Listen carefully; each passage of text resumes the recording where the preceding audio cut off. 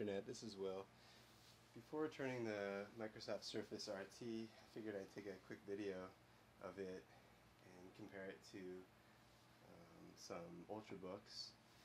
So this is the ARM version of the Windows Surface tablet.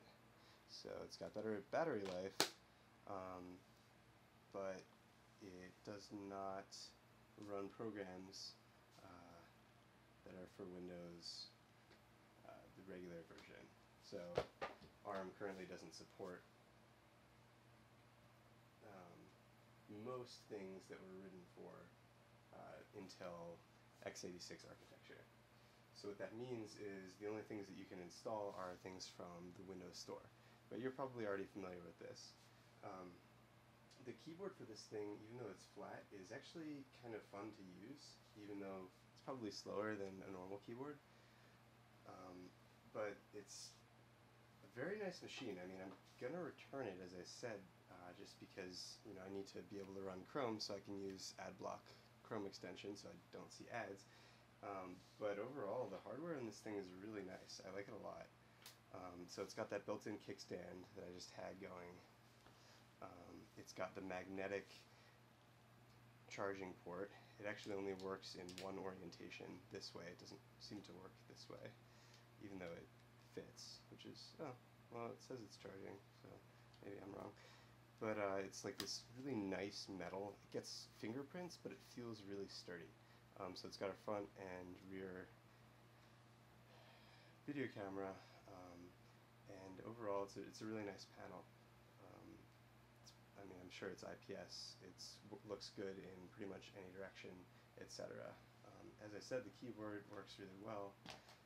This has an HDMI port on the side and a full USB. So this is micro HDMI, which you can buy a cable that will hook up to your TV for literally a couple dollars online.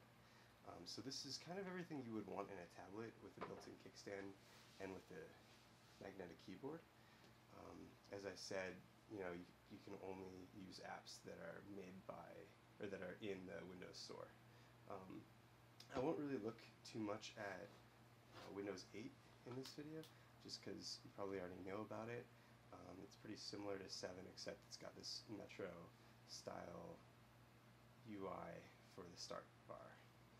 So like Netflix, for example, is a much better viewing experience and user experience than on the regular desktop version of Windows, because they have more dynamic previews. You can read descriptions while you're looking at things in just a better way. So some things are definitely optimized for tablets. I mean, there's definitely a place for tablets, or for this sort of tablet Metro style. Wikipedia app is really fun because it will show you things that happened on this day in previous years, and just kind of an overall richer experience than when you're using a regular website. So, so I definitely like it for that reason. I don't know if you can see, but so it's fun. I mean, most of you probably have tablets. I personally don't like to have to maintain so many different devices, so I generally only have a computer and a phone. But I wanted to do this review because I just got in the Lenovo Yoga today, and it's really awesome.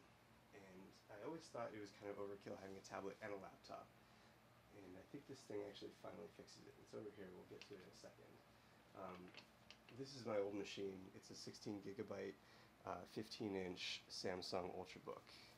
So I upgraded it, like, personally from 8, which is the max it's available for, to 16 just for fun, because it only costs about 60 bucks.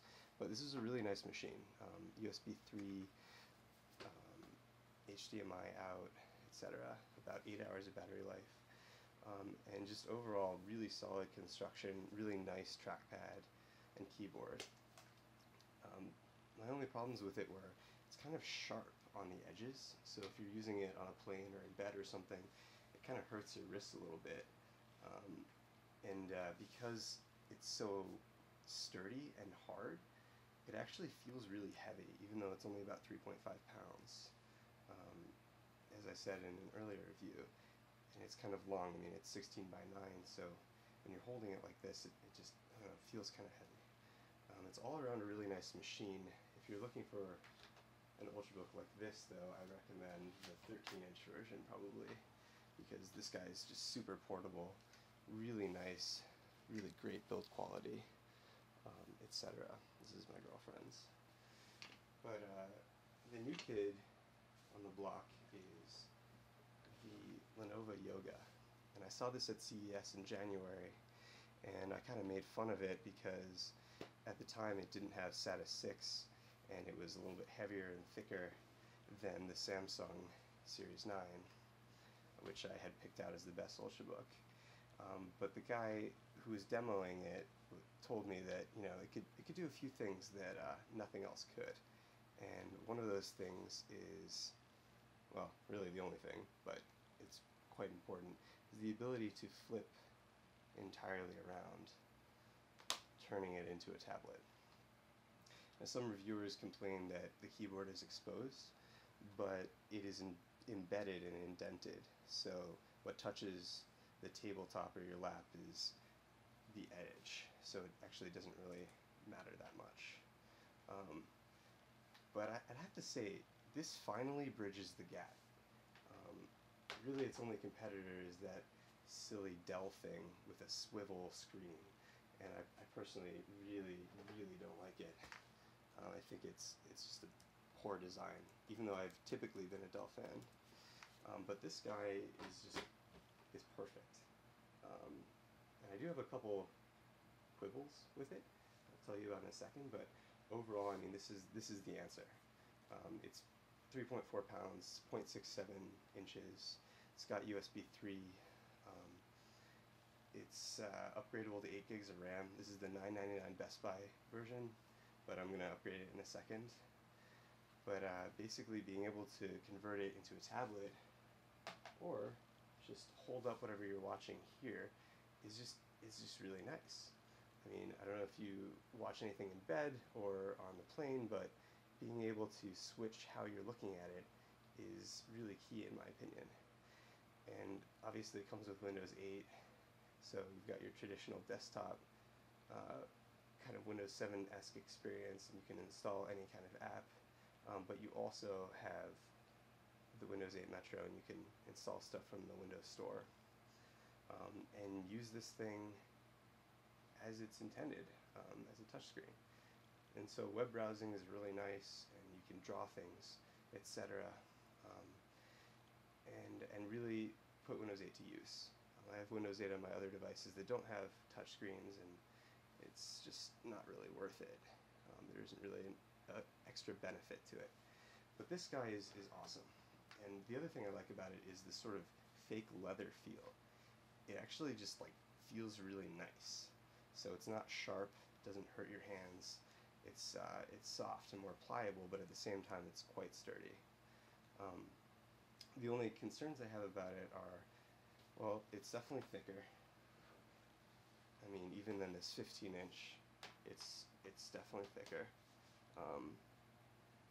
This is a 13.3-inch with a 1600 by 900 resolution, which is honestly fine. You don't really need more than that. But it's definitely a little bit bigger than some competitors. But at the same time, there's no competition. There's nothing out there that converts in this way. And honestly, having a big tablet is just way better. Yeah, it's less portable, but I mean, realistically, you could get a 7-inch if you want, or get a normal size, like Galaxy S3 style phone, and then use this guy when you've got the space to use it. So overall, I'm very pleased with it. The charging port is this nice kind of USB-shaped port, and it works in both, going in both ways. So it's a little bit more, I guess, standardized. It's not quite as good as the magnetic one on Windows Surface, but it's good enough. And there's actually a full HDMI port right here next to the USB 3 port. So it's a really well-equipped device, and overall, I mean, this is definitely the way to go. Having something that's convertible like this, and still kind of heavy duty and durable. My only other concern with it is that I hear the fan sometimes and it gets kind of hot.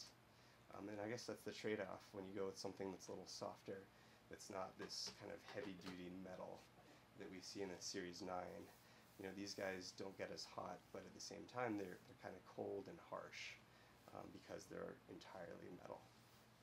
But kind of just wanted to go on here and say, yeah, this Surface is really nice hardware. I like it.